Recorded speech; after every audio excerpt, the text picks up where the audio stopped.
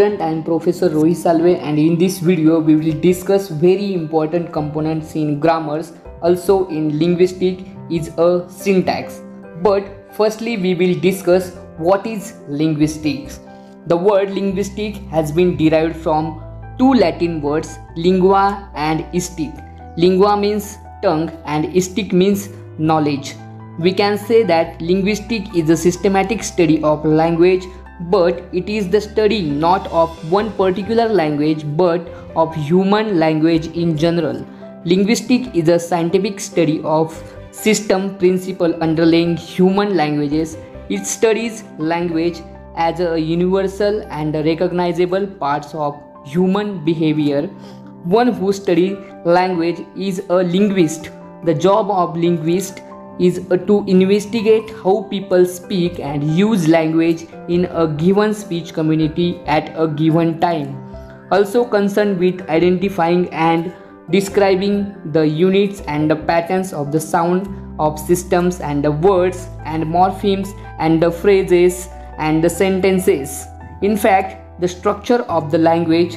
Thus, the linguistic is the study of language as means of human communication. Phonology, morphology, syntax, semantics, pragmatics, these are the important components in English grammar or linguistics. And in this video, we will see the syntax part of grammar or linguistics. So, syntax. Syntax is traditionally defined as the branch of linguistics which studies the structure of the sentence. It is our ability to use a language. One of the most remarkable aspects of human language is our ability to build up larger unit from a smaller components. Thus we get words from sound and sentence from the words, etc. When we say that syntax studies the structure of the sentence, we have already assumed that all sentences have a structure. We study the structure of the sentences in a syntax. We both study the parts from which sentences are built, and second, the way in which parts of the sentence are arranged or organized. We will focus on both these aspects of the essential structure in this chapter. Let us begin with an example. First example, the last batsman scored the only century in a otherwise forgettable match. That this sentence is made up of words, it is not remarkable information. We can understand this if we were to just jumble up the words to get something like the sentence. Second example, batsman otherwise scored match the and in unforgettables only last century. This sentence in a linguistic to mark of the ungrammatical sentence. The above sentence is clearly ungrammatical and almost impossible to understand. Therefore, knowing the structure of the sentence in language means that we have to know the order in which words appear in a sentence. Number of sentences in a language is infinite.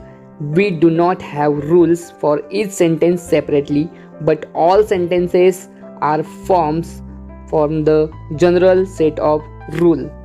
If you look at the sentence again, while the kind of jumbling as we saw in the sentences, the sentence absolutely nonsensical, there are a certain group of the words. This grouping of the words into what are called phrases is an important aspect of the organization or the structure of the sentence. Phrase. In a sentence, group of words having meanings taken together. Such a group of words having own meaning known as a phrase. Phrase is a collection of words. There are many different types of phrase used in a sentence. Types of phrases are noun phrase, verb phrase, adjective phrase, adverb phrase, and prepositional phrase. So we will discuss noun phrase. A noun phrase includes noun, person, place, things, names. In noun phrase, noun is the head words. For example, a great English teacher. Teacher is noun here. Then verb phrase. The verb phrase can refer to the whole sentence and just the verb to express an action. For example, lovely colorful birds fly over my house every morning.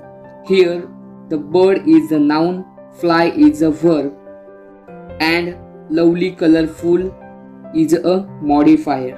Then adjective phrase. Adjective phrase giving extra information about the noun.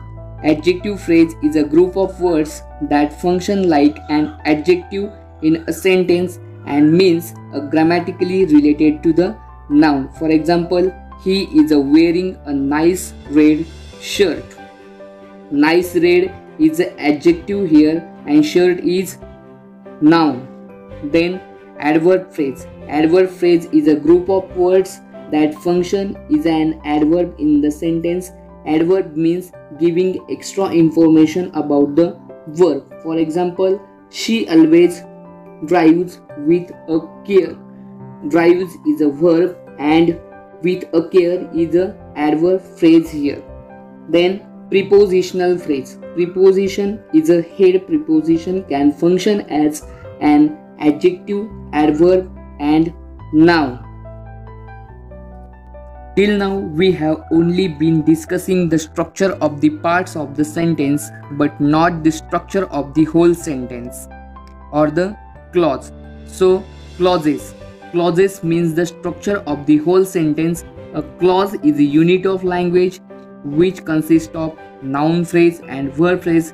That is, if you put noun phrase and verb phrase together, that is called as a clauses. For example, the train leaves in the afternoon. The train is the noun phrase and leaves is the verb phrase. This sentence or this clause would look diagrammatically as follows. The train leaves in the afternoon. The train is the noun phrase. The is the determiner. Train is a noun. Leaves is the verb. In is the prepositions.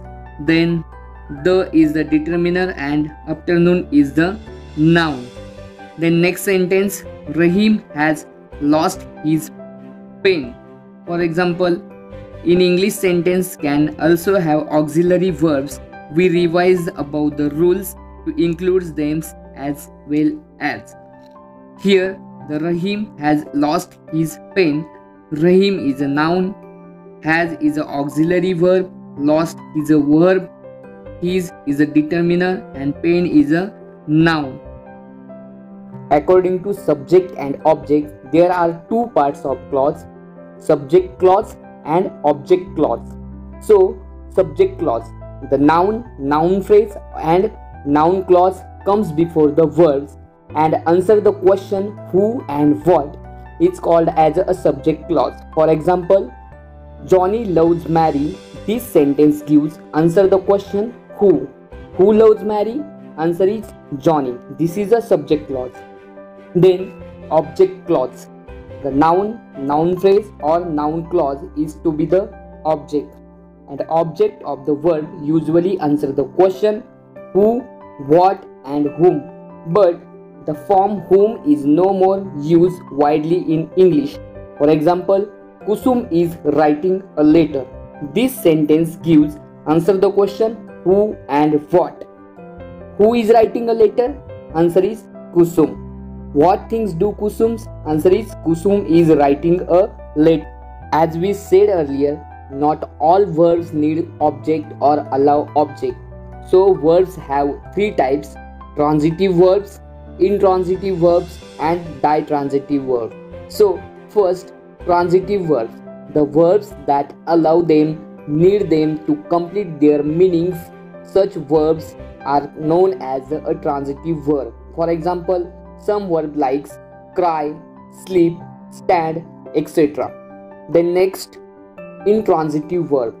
The verbs do not need object and do not allow any object. Such verbs are known as intransitive verbs. For example, Vijay cried. Salim is sleeping. You cannot add any object to this clause or to this sentence. Then last one is Diatransitive verb. While some verbs are transitive and some verbs are intransitive, that is, these verbs require and allow two objects, one called direct object and other called indirect object. For example, the waiter handed me the bill. You will see that object can be tested using our question words who and what. What did the waiter hand me? Answer is the bill. Who did the waiter hand the bill? Answer is me.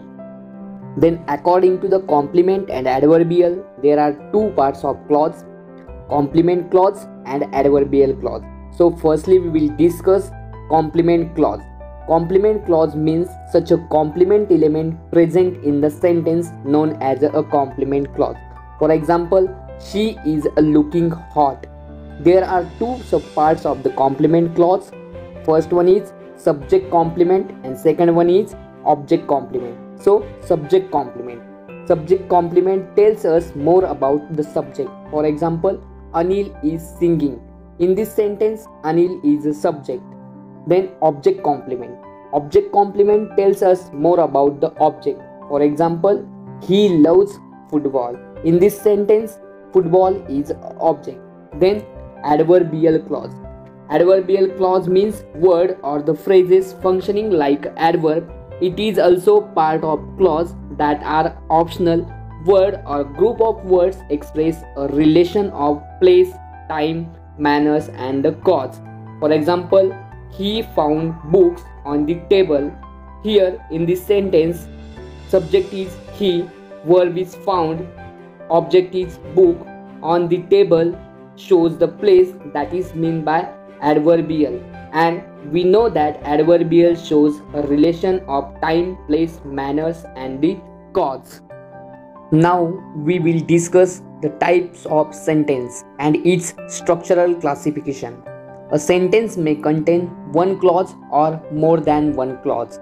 Sentences are classified into three types: simple sentence, compound sentence and complex sentence. So first we will discuss simple sentence. Simple sentence, only one subject and the verb is called as a simple sentence. For example, Ramesh laughed. In this sentence, Ramesh is a subject and laugh is a verb.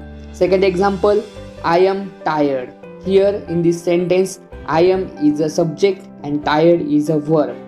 Then compound sentence. Compound sentence, two independent clause or two independent sentence joined by a conjunction known as a compound sentence, and the conjunction is and, but, for, so, it, etc. For example, I do not like apple, but my brothers like it. In this sentence, but is a conjunction. Then next example, he failed 2 times, so he left the course. In this sentence, so is a conjunction. Then last one is a complex sentence. A sentence in which consists of 2 or more independent sentences and at least one sentence joined subordinating conjunction called as a complex sentence. Subconjunctions is a although, since, when, because, unless, etc. For example, I did not go because it was raining. In this sentence, because is a subconjunction. Next example, she has been learning dancing since her childhood. In this sentence, since is a subconjunction word. After structural classification of sentence, we will discuss the functional classification of sentence. Classifying sentence is according to their function in a classification. Sentences are functionally classified as affirmative sentence, interrogative sentence, imperative sentence, WH type question sentence, SNO type question sentence, tag question type sentence, negative sentence, etc. So we will discuss all types of sentence one by one. So first, affirmative sentence. In affirmative sentence, sentence that speak positive. In this sentence, negative words no, not, never are not used. For example, Ram is coming. Second example, Rohit is studying. Then next one type sentence is negative sentence. In negative sentence, sentence speak negatively. In this sentence, negative words are used. For example, Ram is not coming. Second example, Vanita is not here. Then next type of sentence is imperative sentence. In imperative sentence, use command and order to a person. For example, note down the point. Second example, go down. Then next type of sentence, interrogative sentence or WH type question sentence. In this sentence, used to ask the question and ends with the question marks.